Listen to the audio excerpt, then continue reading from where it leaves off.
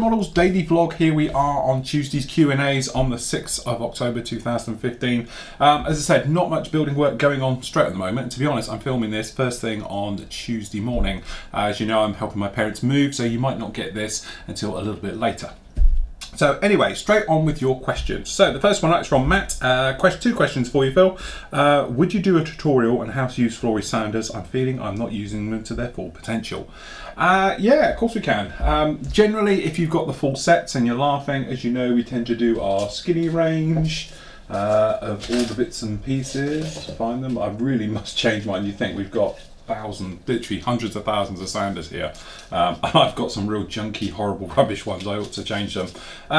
Tend to use the skinnies more than any of the others, purely because it's less collateral damage. Okay, so when you're sanding and things like that, you can obviously get in there with the skinnies, the full ones. Remember, they are £4.95 for a pack of 12. And then obviously we do the big full set, which we did have, which, hold on, funny enough, I have one from the prize draw over here.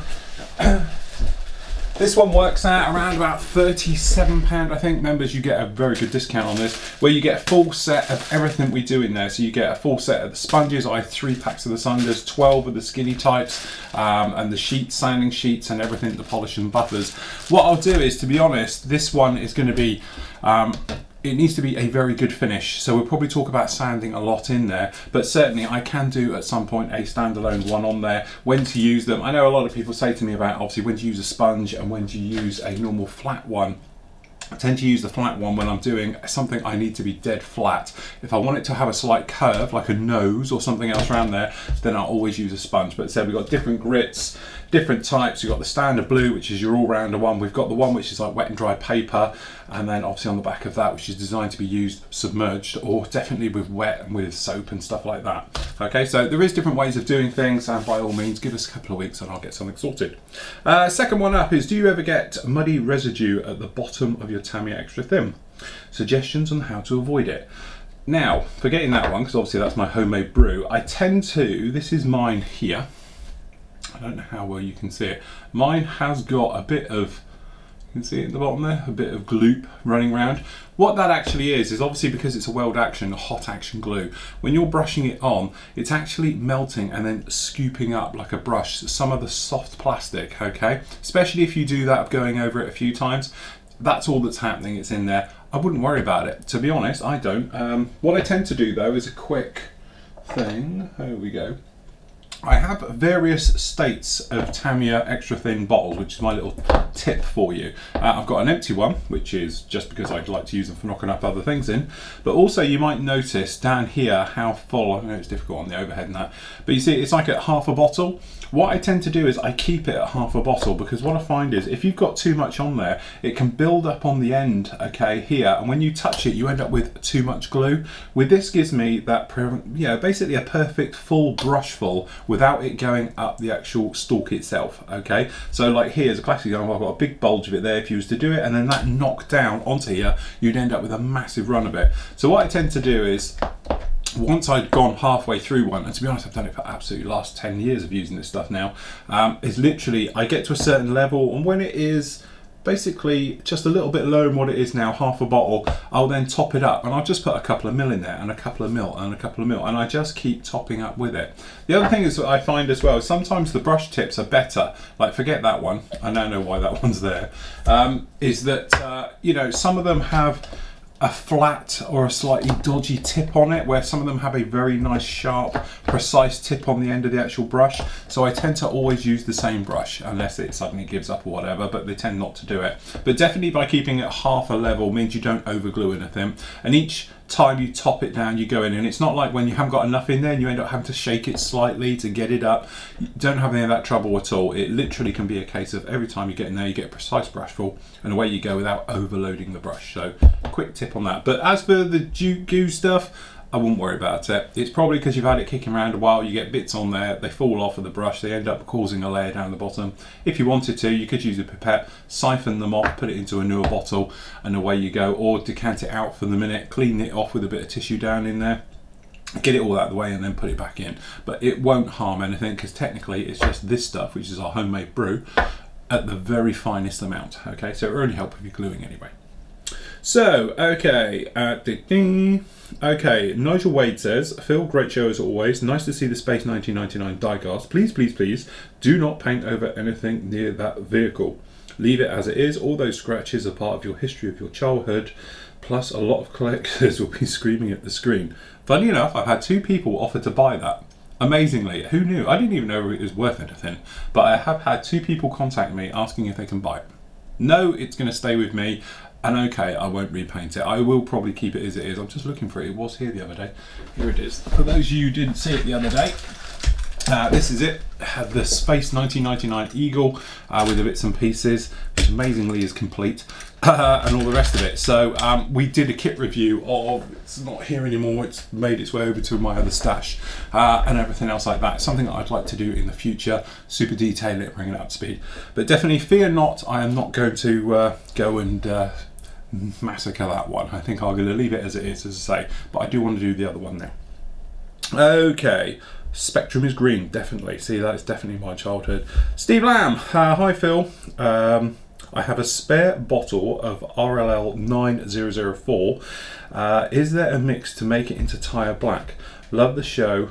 I'm a born again modeler, having a few more time now. Sorry. Modeler having more time now after bringing up the family. Best way when they're older. Right. Yes, you could. Literally with any black, if you want to take it off colour, I know you're speaking about, I think last week's show we spoke about how I don't use black or white, I use a shade of, but don't get me wrong, I have still got a bottle of XF1 up there, and I think I've got some X1 over there as well for gloss work. But what I mean by it was, we were talking about how I like to prefer to use things like Tire Black, and I do absolutely love, and that's why it's here, because I use it all the time, a bottle of this stuff, and this is the Tire Black, or Rubber Black from Tamiya. Beautiful colour. We were talking about props, stuff like that. Other manufacturers do them. NATO Black is a very close one to it as well. There's companies out there, we reviewed them donkeys years ago now, about 6-7 years ago now, but Life Colour do a range called Black, and it's literally different shades of black, rubbers and things like that. Tire Black as well. You can make it up literally any way you want. What I would just recommend is putting in a couple of drops of like a gunship grey or a dark grey. So if you're in the Tamiya line and I wanted to make something similar, I'd use XF1 mixed with something like an F24, just a bit of grey in there. And what that does is just takes it a shade lighter, which gives you a better scale effect, because just black is too strong, okay? And I think it's a way to almost give that toy look, and that's the trouble with toys, because they have black and you just lose that scale effect with it. The same with white. Being white, it's too strong in nature. Unless you've got a brand new car, you know, that's white, okay? But give it a couple of years, it's an off-white as well, okay? So you get that slight bit of yellowing in there, a little bit of greyness and dirtiness, and it makes it look more lifelike and things like that. So that would be my only type of thing to it. Classic example is when we're looking at the Stormtroopers. You've got a kit review of that coming up this week. When I was actually reviewing them, and I explained about, this is the whitest white I've ever seen, because it is so unnaturally white, it looks good. But that's because it's on a sci-fi figure and you want him to be the brightest white possible. You certainly wouldn't want that on your aircraft though, or your car or anything else, because it is too white. And something we were speaking about with gloss effects recently in lacquering, one of the guys in the forum, apologies I've got your name, mentioned it, called it the toffee apple effect. Absolutely perfect. When I read that, I thought that is it, because it does. The gloss work is so shiny, it looks like a toffee apple, okay, versus it being a scale look to it, because that way it's just so thick in, you know, varnish or your lacquer or whatever it is, it just doesn't look natural enough, okay? But as he said, by cutting it back, a little bit of polishing on there should give you the right effect, and it's something I'm going to try with my RB6 probably later on in the week. So yes, from that point of view, going back on question, you could make it up. I would just suggest cutting it with a little bit of grey just to take it back. But basically, just take any dark RLM colour, your Federal Standard colours, things like that, and literally just give them a cut of dark grey. Don't suddenly put a bit of white in with them, because you're going to end up with grey. You just want it to keep a shade off and work it like that.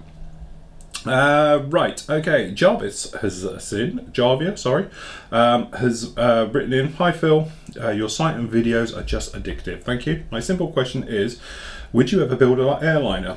I know maybe they're a little bit boring because you don't have as much detail, but on the other side you can be very hard to weather. Getting the right gloss effect without it looking like a die-cast toy is not easy. It would be nice to see an excellent modeler like you, wouldn't go that far, working that on that. Thank you. To be honest, I've had loads of requests for doing an airliner. Literally, I must have had, honestly, about 30 people now say, "You're ever going to do an airliner?" I've got close to it because we've done transport aircraft and things like that. In the past, we've done things like C-160s. This is where we cue the tweeting music or tumbleweed, because you're right, I haven't done that many as in a proper airliner.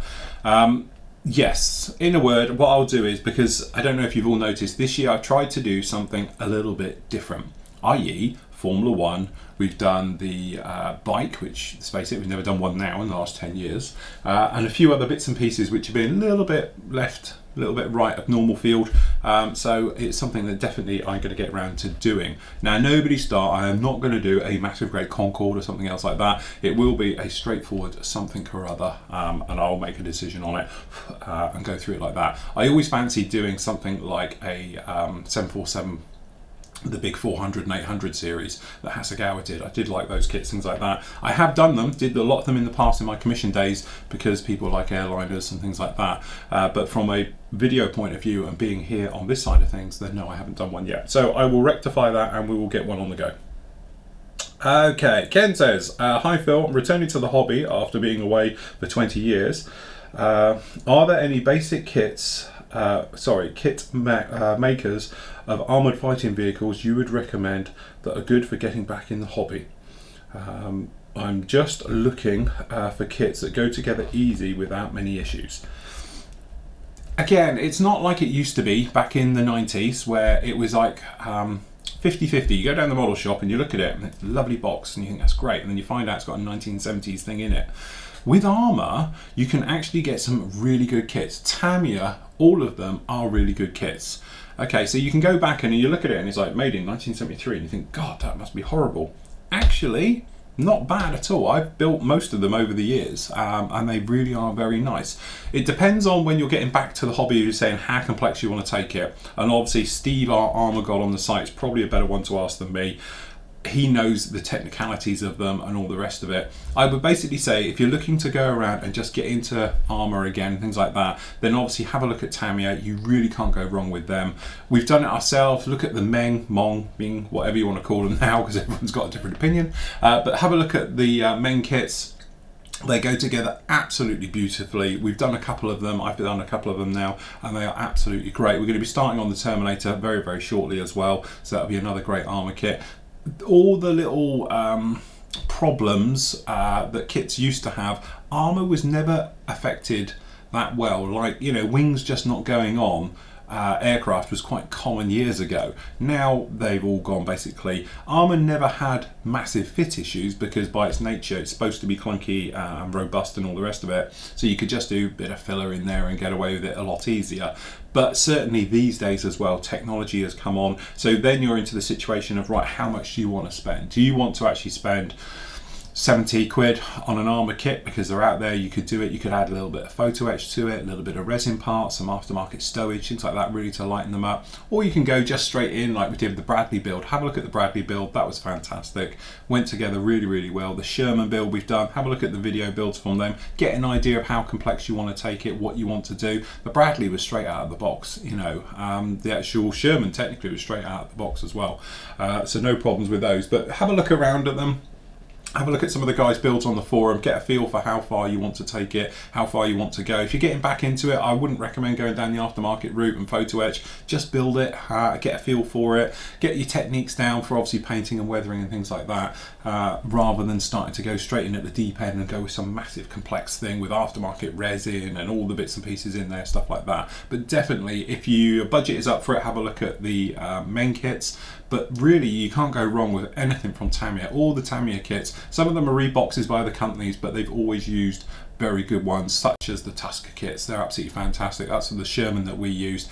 Technically, it's in a Tamiya box, but actually, I did read somewhere they're redoing the Easy 8 as their own as well. I think that's coming out soon as well. So pretty shortly, you'll be able to do Tamiya's brand new version of it instead of using the Tusker kit and things like that. But definitely, you really can't go wrong with armour. They're always pretty good.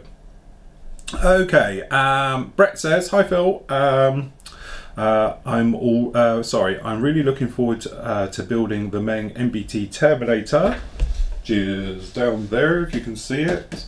Just about, I think. No, I don't think you can. Quite around. Camera's moved slightly. Which I've got just behind me ready to go. Along with you during the upcoming video build. Just love the look of this tank. Will you be getting any aftermarket parts for it? I love your builds, love the site, love the daily vlog. I'm looking forward to the return of the live shows, no matter what form they take. Keep up all you do for us, Phil. No problem, Brett. I don't know, I'm going to go down the aftermarket. Definitely the tracks apparently are very, very good, so we don't have to worry about that. And I'm probably going to go down the lines of, it'll be more about, again, the painting and the weathering and doing all the bits and pieces to it. To be honest, our friends at AK have sent me some very nice bits and pieces, and I've got some of their weathering sets here and stuff like that I would like to try on it. Never used them before, that's why we're doing it there. I don't know if you remember, but we've taken different approaches with the last armour builds to do different ways with every build. Like we were saying in yesterday's vlog, I try and do something different with every build. The last couple we've used oils, so we've gone out and we bought ourselves a cheap pack of oils, a little bit of thinners, and we've just been going through it like that. And we've got obviously the Flory Models range of pigments. This time I'm going to try something a little bit different, and we're going to use some off the shelf bought weathering products, because let's face it, I've never used them. I think you don't need to use them, but a lot of people do, so I thought it's time for, you know, have a go at them, see if they're any good, see if they're worth the money, and do it like that. So that's why the Meng's lined up, so we can test some of the AK range, see exactly what they can do, see, you know, how far, how easy, you know, and value for money and all the rest of it. So that's what I'll be doing with that. But for physical aftermarket stuff, I don't think so. I think it's pretty much going to be out of the box, just we're going to be using aftermarket weathering products on that one. Okay, right, Jan says, was it Olaf? I don't know, Jan Olaf? Okay, so hi Phil, I like the art presentation on, I like the art presentation on your Ducati, or even the RB6 using the electronic turntable. I want to do this before I'm looking for a complete course. I've tried the usual sources, eBay, Amazon and so on, but without clear results. What type of turntable is it? Now, didn't we review one the other week? Well, I'd say the other week, probably months ago now, time flies. Basically, mine is in here. Let me just grab, I have two. There's one, let me just grab the other one. Something goes falling off of it. Right, grab two. Okay, so these are the two I have, excuse the dust, it's terrible. You have having pets around here. This one here is the one I don't use because I haven't got a battery for it. And I haven't tried it, but I did try it once, and the thing is, it's a little bit wobbly along the top. Now this is actually made by Master Tool, is it? Trumpeter's subsidiary company that does all the tools.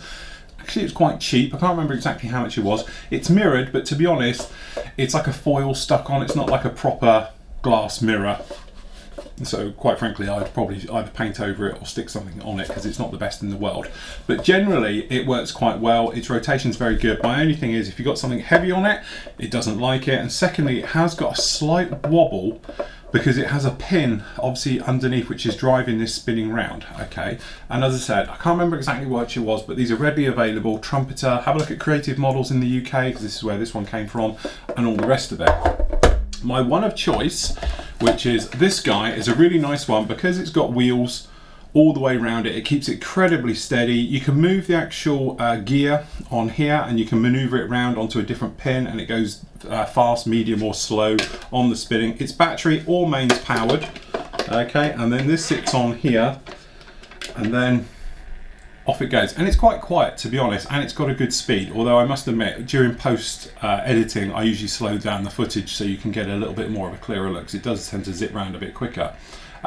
Generally this one came from, again, why does nothing have a name on it? This one came off of eBay. Where are we? Slow on that one. This one came off of eBay about 15 years ago. I bought it for displaying work at a show and things like that. I can't remember it, but and also there is no maker's manual. Oh, hold on a minute. There we go. This one is actually called, it's got it down here, Auto Art, made in China. Okay, so it's the little symbol there as an A with a capital A, small a, Auto Art. So this is obviously who makes this one or something into it. But there is no maker's manufacturer or anything else written on this one whatsoever. It came off eBay, and if I remember rightly, I paid about £7 for it. But we are talking 10 years ago now. I'm not sure how much that one was, but it goes on. But let's say this one is like rock solid. Once the top's on, it doesn't actually wobble. This one is a bit, so when I'm filming it and I want to do the spin and the rotation we've been doing recently with all the after, you know, the final reveals, that one, it's a bit like this as it's going around. This one's dead center and no problem at all. So and I think it will spin with a lot of weight on it. I don't know if you remember, but we actually put the Bradley on that huge bit of wood on there. This one, I think I tried it and it struggled. It's this one, no problem at all. It just carried on with it. But generally, as you say, they are very, very nice, handy for displaying, and if you wanted to, you could plug them in. They're not too noisy, you know. Yes, you can hear it. Yes, it drives you mad after time, but generally, for what I do, it works really well. It's just that I could do with giving it a clean up. But if I remember rightly, I found it up in the loft some time ago and it was fallen over and got crushed slightly. So, but it has got a nice velvet top. Have a look on eBay. I know some of the guys might be able to where to find one and all the rest of it. But yeah, very nice for displaying your models. Just remember the overhang. I've had it before where I've had a plane with a nose and it's spun round and hit something, bit of tubes, things like that, every time. Okay, so last question for today. Robert asked, with a big old question down here, hi Phil, after some help, at last I found some decals for my 1/48 scale B24. I got the kit nearly 2 years ago, but there was no decals and a few bits have been started. But now on closer inspection, the nose turret's been glued together, but there is a visible seam line. This is where hopefully my picture-in-picture editing might come in. Let me just show you down here. This is what we're talking about. Okay, so absolutely, chances are he's used normal glue in that one. Okay, I've no idea how to get rid of the seam, as I can't find any ones that have tried the seam before. Joy. I didn't try to separate the halves. True, don't try and separate it, you'll crack it. I hope there's a way to really solve the problem. Right, if it was me, have a look at your references and then maybe put a seam. This thing will have seams. It's not just like a glass ball. It is going to have some structure. It's the B24. I don't know, I assume it's the nose turret. You may be able to disguise it by having, you know, mask it and having a bar running over it. It will have one. They weren't just a solid bubble. Obviously you've got the door at the rear and things like that, so you might be able to lose it in there. Now, my B24, which is a lot smaller, has one as well. Now, no one laugh because this one is very old, don't forget. And we won't talk about dust on the top, okay? But I think you're in luck. If you can see through the dust here, my B24, we've actually got, this is the old Minicraft kit. Now look, see, even better, it comes off. Right, let me just pop that down there very safely. Now, yours, obviously, one-to-one scaling here, mine, so if I just get the dust off, if you put your seam like I've done on mine, it runs right the way around the top. That will hide that, and I do believe that's why I've done it on mine as well. I'm sure that is what it is. Go, no, don't start all that, there we go. Okay, so that is how I would cure mine. I've got a seam line running right around it, we've got the doors at the back, and then it's been put on and done just like that, okay, just the same way as it goes forward. Alright, so generally I think that's how I would tackle it. Just polish it, get rid of the actual dent in the seam itself, mask it, spray it, and job done. So look at that, you saved yourself a job because he's got one in there already. Okay, okay, that is about it for today. Thank you very much. I'm sorry, I didn't catch that. Yeah, thank you, Cortana. That's the only trouble, don't talk to the PC. Okay, so that is about it for today. We're going to carry on with your questions and all next week. Thank you for joining us. So until tomorrow, everybody, happy modelling and take care.